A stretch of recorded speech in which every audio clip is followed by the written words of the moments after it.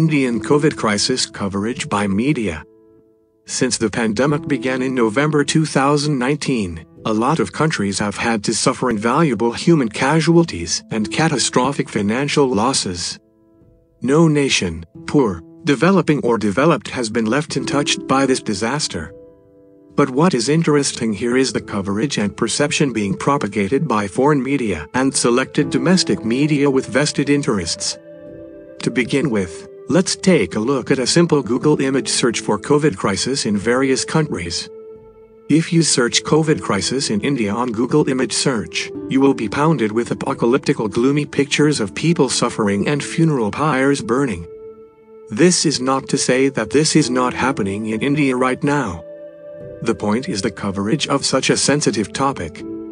Notice how a similar image search for USA, Italy, Greece and even China, where the per capita death rate is much higher, does not yield such disrespectful images. The Western media had relished on poverty porn in India for a long time.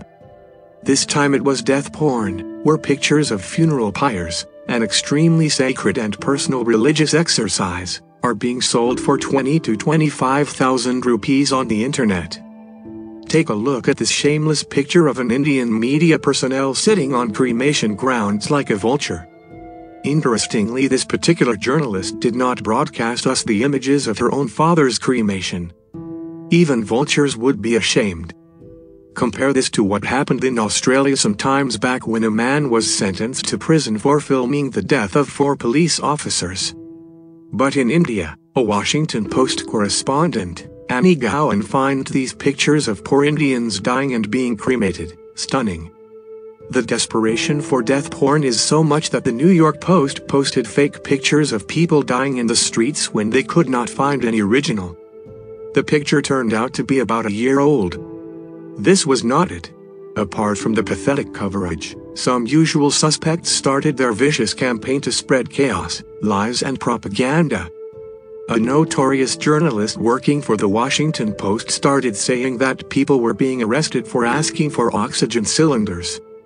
On investigating, it was found that the person in question did not need oxygen cylinder after all and used the death of his grandfather, caused by a heart attack, to spread panic.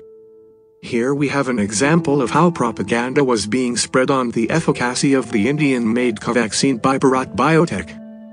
This, when the top American pandemic experts like Dr. Fauci have called Covaxin as a very important antidote against COVID-19. Let's take a look now at the per capita death rate in some countries and compare that to India's.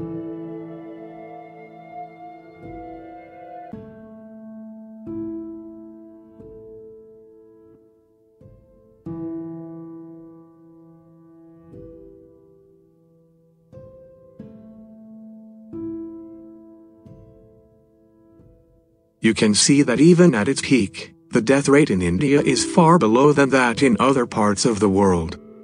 Now, some will say that the cases are being underreported.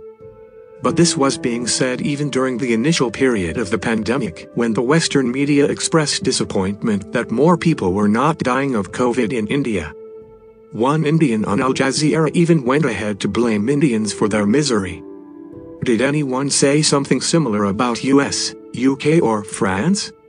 What do you think about the coverage of Indian COVID crisis by media? Do let us know in the comment section.